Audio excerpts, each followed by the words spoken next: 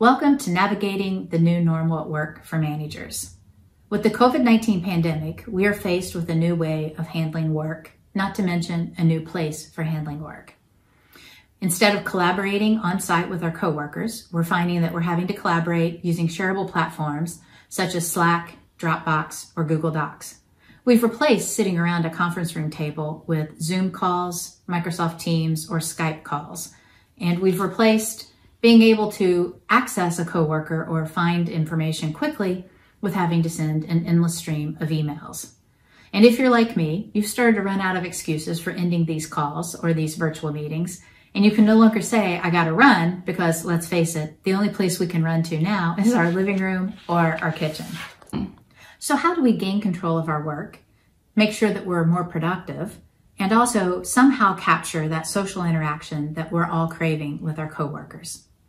During this micro-learning session, we're going to focus on 4 key elements. The first one is to make sure that we are actually comfortable with working from home. The second one is how can we manage our employees while they're working remotely. Third, we'll focus on making sure we have better meetings because heaven knows we need those. And then lastly, we'll make sure that we're focusing on the well-being of not only ourselves, but our coworkers and our employees. So let's start by managing your time while working remotely. In order for your team to be effective, they need to see that you're being effective as well and that you're confident in working from home. So if we look at 3 key areas or tips that I could share with you to work from home, the first one is I highly recommend you create your own space. And this space needs to be away from where your family would normally gather. So a living room or a spare bedroom is an ideal location, even your dining room if it's a formal dining room. But stay away from the kitchen or bedroom. The second tip that I could recommend is that you need to create a routine. When I first began consulting, I felt like I was the dude from The Big Lebowski, and I think I wore my bathrobe for the first 3 days. And you definitely want to make sure you have a routine. So get up every day, shower, try to be up at the same time. Try to make sure that you are fixing your coffee or having the similar routine that you would if you were going to the office. Turn on your computer and then make sure that you have a regular start time and stop time. When possible, make sure that you're eating your lunch away from your desk, and also make sure that you're taking little breaks to refresh or to be able to get outside. Those are all important. Third, make sure that you're comfortable with your new environment. And as you can see from my desk, I try to make sure that I have everything right at handy. So I have office supplies. You've got stapler, pens, you've got binder clips, notepads, files, anything that you think that you're going to use during the course of your day. It's important that you create your new workspace with all the same accommodations.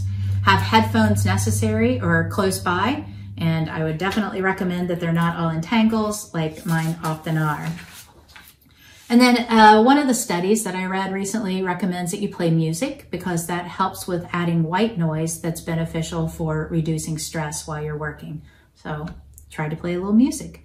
But the goal is you're not going to be able to replace your old office. That's not what you're trying to do. Instead, you're trying to create a new space where you can still work, still enjoy yourself, but also separate from the house where you can. Now that we have you figured out, now it's time to focus on managing your team remotely. Before they had constant face-to-face interaction with you and easy access to you, and that's been taken away. So not only are you having to adjust, but so is your team. We need to recognize that employees may be struggling with access to their managers or to their coworkers, and these are important sources of information. So here's a few actions to take to better manage your workers remotely. The first one is I recommend that you look at your policies or your workplace practices and see what would apply and what doesn't, because now with it being a new normal, some things need to be a little bit more relaxed. And the first one that's going to go to the wayside will be the dress code. And instead of worrying about people being dressed up, maybe it's a good time to try to have fun with it. So, in one of your Zoom calls, encourage people to come in their favorite concert t-shirt, or maybe you can even ask them to come with their, worst vacation shirt that, was either purchased for them or that they purchased. But try to have fun and recognize that in today's Zoom calls, it's oftentimes business on top and then possibly yoga pants on bottom. Timekeeping and attendance. It's important to understand that not everybody is going to be working 8:30 to 5, and I think that we all need to just throw that out the window. Instead, let's focus on deliverables and let's focus on being productive. And as long as your employees are meeting their timelines, I think that you're being a great manager and you're really rocking it out of the park. Something that's really important too is encouraging time off. So pay attention to your employees and realize that they no longer have that separation of work and play. So they're spending all day long with their families, oftentimes having to school their kids, while also trying to get work done. They're probably going to get burnt out a little quicker. So pay attention to that and make sure that you encourage employees to take a day or two off here or there. Most likely they're going to feel guilty about it, but it's your job as the manager to pay attention. And then also make sure that you're paying attention to the employment laws. How are you going to process FMLAs? What are you going to do if somebody requests an ADA accommodation? And then making sure that you are following overtime laws. So if you have hourly employees, make sure that you're monitoring their time or that you're not sending emails at the end of the day requiring their attention that could actually put them into an overtime category.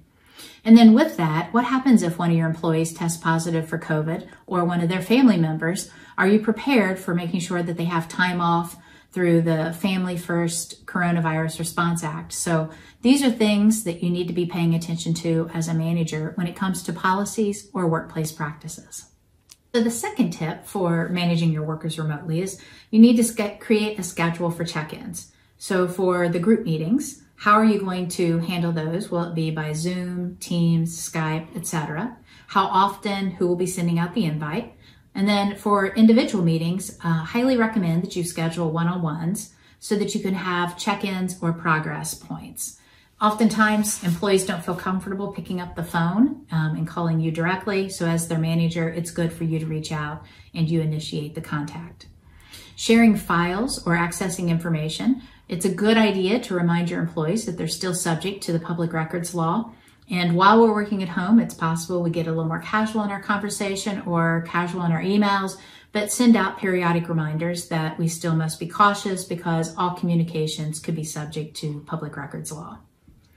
We also want to make sure that we're creating a layering of communication. So it's not just video conferencing software. It's not just picking up the phone, but what topic or what sensitivity will you be sending out, maybe IM or text messages or some other form of communication, and when do confidential messages, which platform is more appropriate for them. So be able to understand there's going to be a layering of communication and when is it right to use a certain form of communication. Also, we need to pay attention to coaching and discipline and performance. So what happens if an employee is not performing well during this period of remote work? How are you going to handle that? Will you pick up the phone? Will you send an email and have that discussion? Because remember, it's a learning curve for all of us. If anything goes wrong, I recommend that you reach out to your HR department so that you understand what is required of you in the event that discipline is necessary. And then for performance reviews, will you be conducting those through video conferencing or is it better by telephone? Sometimes people aren't comfortable if they're having to look at you eye to eye in video conferencing, but at the same time, you have a more personal connection. So by now, we've all attended virtual or remote meetings, and some of them have been run very well and others maybe not so well. So what can you do as a manager to make sure that you are running really great meetings? So there's a few tips that I'd like to share with you. The first one is whenever you're conducting video conferencing meetings, try to keep that meeting to less than an hour. People start to fade, and then they also start to have some eye strain when it comes to video conferencing. Second, make sure that your team feels comfortable when they're using the software. It could be the first time that somebody has interacted in Zoom or in Microsoft Teams, and maybe they need to work on adjusting the screen, or possibly they haven't learned how to share slides. So give them time to tinker around and learn the software. So the third tip, make sure that you have a goal in mind anytime that you're conducting a meeting. You want to make sure that you're conducting roll call, because a lot of times people will join, you won't know they've joined, and so you want to make sure that you have an account. You want to make sure that you have small talk available, because this could be the only time that people are having social interaction and may feel isolated or lonely. Make sure that at the end of each meeting, you have key takeaways. And if there are any due dates, you want to make sure that those are stipulated as well. So try to have a little bit of structure when it comes to the goal in mind. Next, or our fourth tip, is you want to make sure you have ground rules. Specifically, you want to make sure that people understand they have to be on time, since this is a video conference call. You want to make sure that they're not multitasking or on their phones, so ask that they put it away during your meeting. And then you also want to make sure that everybody participates at least once. And then probably the most important thing to know and to share with your team is it's okay if children come in during the middle of a meeting. It's completely okay if dogs bark, and these things are going to happen. So it's good that we are mindful. So our last item to cover is making sure that we're paying attention to our own well-being as well as the well-being of our coworkers and employees. For many of us, it's the first time that we've engaged in a teleworking process or worked remote or worked from home. So we could be faced with anxiety, increased stress from a disruption of our workday, possibly isolation or loneliness if we were living alone or we've been separated from our family. So what are some things that you can do to try to make sure that you're taking care of yourself and ways that you can take care of your employees? And the first one is to make sure that you're creating a regular schedule and that you take breaks periodically.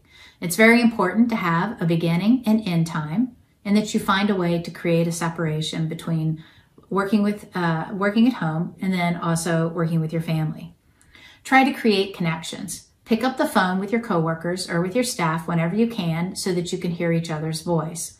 You also want to make sure that you, during a virtual lunch, for example, that you have some fun and maybe send through Uber Eats lunch to your team and make it unexpected. There's things you can do to create those connections.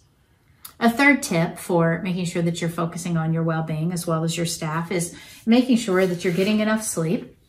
It's very important. Hydrating. A lot of times when we're not able to think clearly, it's because that we're not well hydrated. Making sure that you're eating properly, more fruits and vegetables, a little less junk food. I think in the beginning of the quarantine period, we were all guilty of too many happy hours and too much junk food. So try to eat healthy. And then make sure that you are exercising as much as you can, or at least getting outside daily. And then try to reduce the amount of social media time, because continuous cycle of news is not going to help anyone. And then ways that you can help your employees is to try to show empathy and understand that this could feel overwhelming for them. Try not to be quite as demanding if a deadline is missed by a day or two, but instead pick up the phone and say, how can we work through this together? So you want to be able to show some understanding. And then also, if an employee is starting to struggle, make sure that you know through working with your HR department how best to be able to get them help, either through the health insurance program or through an EAP, because that can make the difference for somebody. So thank you for spending time with me during this micro-learning session. Hopefully that you had fun or at least learned something new as we talked about how we can work better through this and how you can manage your employees through this new normal. And who knows, maybe in the next coming months, you might see me on a Zoom call, or we might run into each other in a Microsoft Teams or Google Hangout. So best of luck to you, and thanks for spending time with me.